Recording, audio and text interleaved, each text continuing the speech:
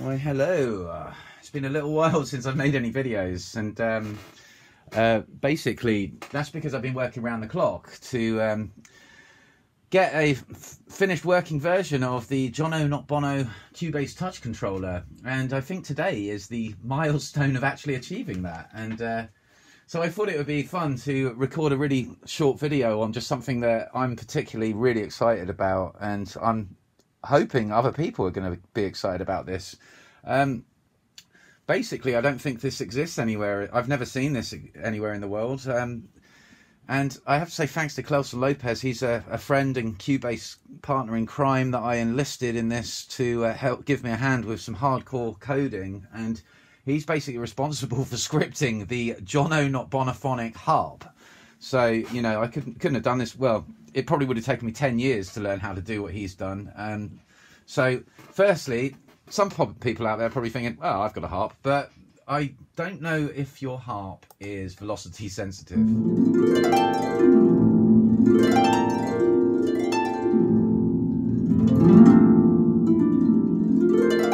Multi-touch.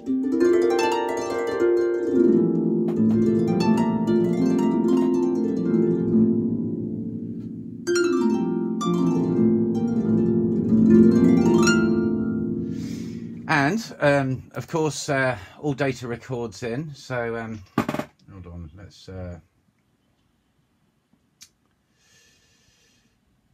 hide all that. It's been a long night. Right, yes. So let's hit record, and there you go. Records all data in, just in case you were wondering. But the exciting thing is about this is, like, you know, it's totally useless, isn't it, if you can't change the keys. So in the circle of fifths we have all the keys, so let's change it to A harmonic minor.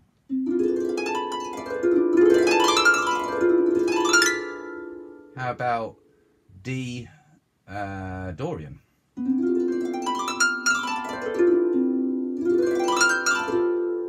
How about pentatonic? So you can totally use this in your music. Let's change it to E pentatonic. Let's change it to F sharp pentatonic. And because we love writing in D, let's change it into D Persian.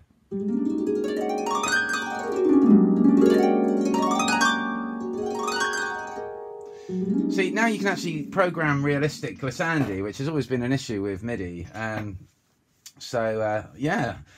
let's say that you actually want to create your own scales. These here are the pedals, and if I press on a scale, you'll notice that the pedals change to the different accidentals and notes. We have free mode as well, so when you press that, these controls become locked because, well, for obvious reasons. Basically this would just go in, like, have a meltdown. But now you can use your finger to select any accidentals you want, have custom exotic scales, all that kind of stuff.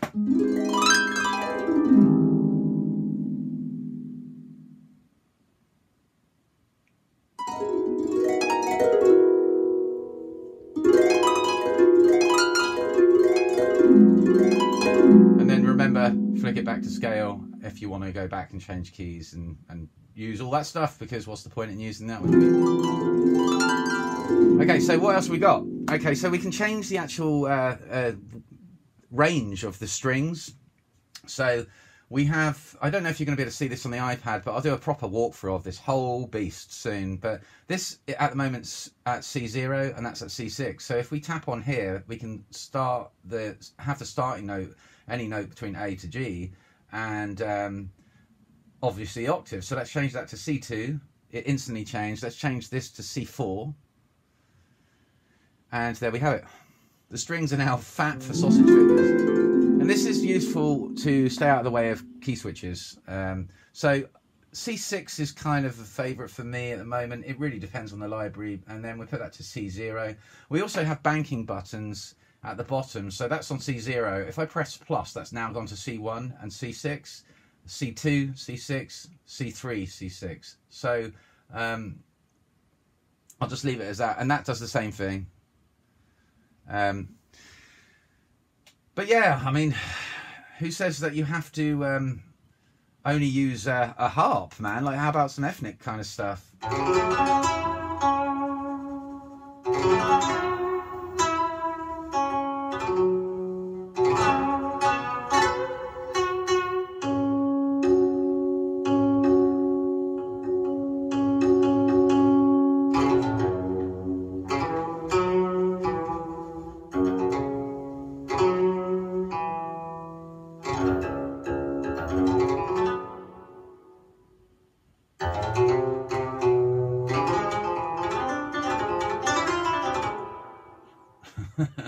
Yeah, it's endless fun to be. Or how about a violin? Let's see how this works out. Okay, so obviously we've got to turn this up.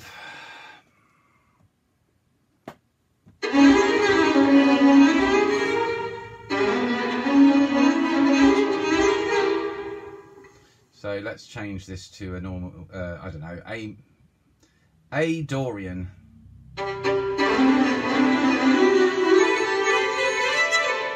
Obviously, you've got to be mindful of the libraries you use because you know, some aren't designed to be played like that. But instantly, you can make little runs.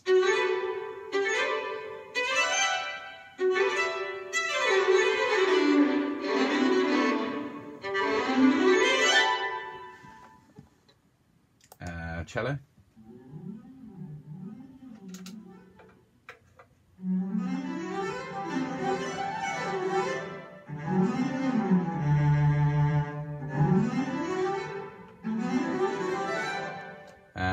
Or even pizzicato, just for a bit of fun.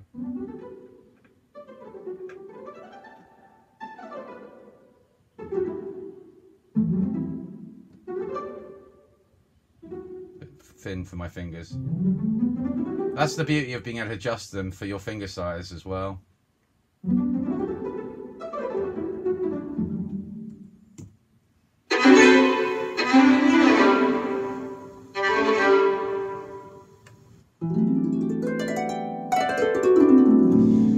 Yes, anyway, that is the J&B Harp, and hopefully I have a walkthrough soon, and then this bad boy's going to be up for sale soon. Yeah, it's a long old road, but more to follow.